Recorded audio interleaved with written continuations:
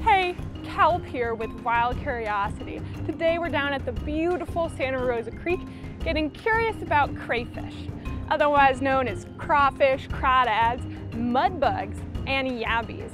So come follow us, let's get curious.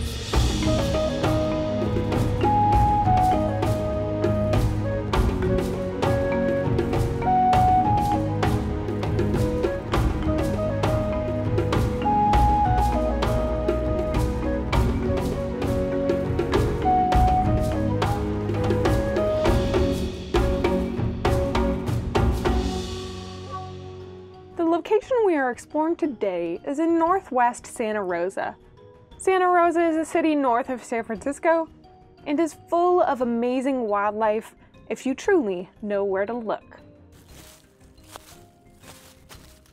Crayfish are freshwater crustaceans and oftentimes sensitive to pollutions. However, our non-native Louisiana crayfish that we have here today is hardier and more resilient, allowing it to truly survive in a harsher environment.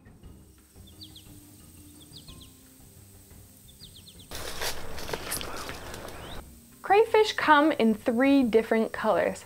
Most commonly we see is red, the next is blue, and the most rare is white. As you can see here on this crayfish, it's missing one of its claws, but not to worry.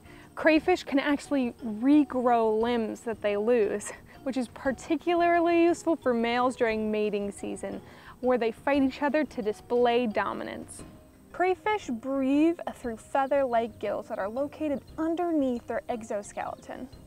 These extract oxygen from the water.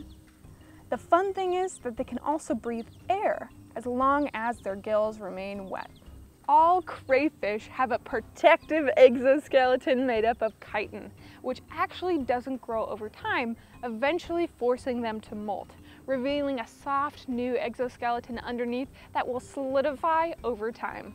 The crayfish habitat is awesome to explore, and as we enter it, we are sure to be respectful of all living things, being careful to leave no trace behind. Thank you for staying curious. If you want to know anything else about our content today, check out the links below. As always, like, subscribe, and stay tuned for more content. If you want to see an awesome video by Brave Wilderness where they discover a new species of blue crayfish in West Virginia, check out the link below.